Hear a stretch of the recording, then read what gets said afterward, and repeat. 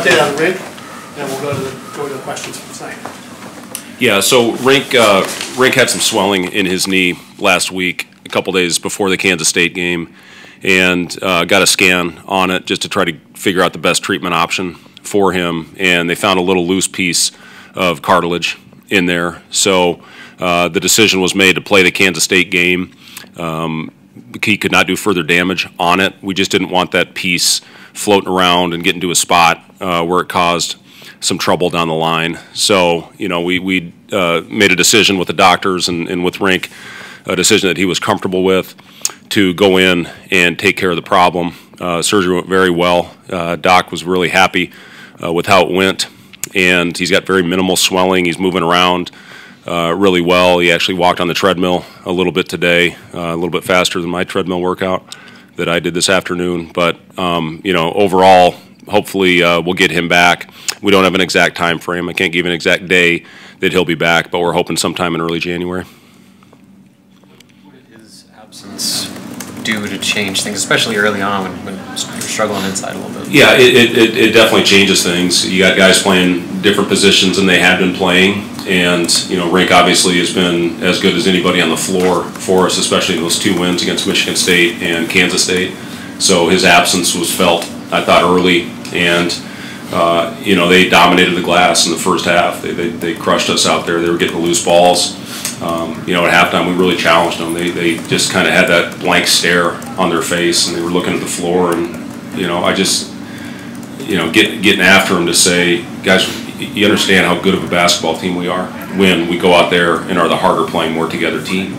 And it wasn't the same in the huddles, you know, with guys talking to each other and trying to lead out there. And to their credit, after those first couple possessions in the second half, they responded in a big way and you know, found a formula out there. But the effort, I think we out-rebounded 21-14 in the second half, which obviously was a big key, you know, as opposed to what they did to us in the first, and then had a big run to get the lead and I think get that thing all the way up to 10 or 11, and you know, found a way after you know, 4 hit those shots there at the end of the game. But you know, overall, you know, I knew this was a game that we had to play well. This is a very good team, especially with, and I'm sorry for butchering his name, probably Nacho. You know, came out in his second game as a two-time transfer. We knew his talent, and they shoot it all over the place, and they're very physical and have size. So we knew this was a good team that we'd have to play well. We didn't in the first half, but found a way to come out and play really complete second half of basketball. How have you seen Jamarcus develop as a point guard in this early season? Just what do you make of his performance tonight? Yeah, it was great to see Jamarcus knock down some shots there at the end of the game and get us organized. I was really proud of CJ for going out there, and you know, he was terrific. First half, he kept us in striking distance by knocking down those shots, and then had that stretch in the second half. We kind of went to him on 5, 6, 7 straight possessions, and it paid off not only with the shot but getting himself to the rim. I thought he had good patience in there to get some shots at the basket, but you know, CJ coming off, and he's been shooting like that in practice, and you know, it was just a matter of time before he had a game like this where he was knocking down shots. So you know, but Jamarcus, yes, he's growing, and you know, he's playing a position, you know, in Jamarcus's credit, that he's really never played before, and he's learning on the fly. So you know, big win for our team. We'll have a lot of things we can learn from this game, but it's always better to learn from a win. Are you, as a coach, about these games right before it get away? Yeah, it's just like All-Star break. You know, you always worry a little bit about that last game before you get to go home and see your family and your loved ones. And you know, our guys deserve a break. We've been going for a long time, and you know, they've been going hard.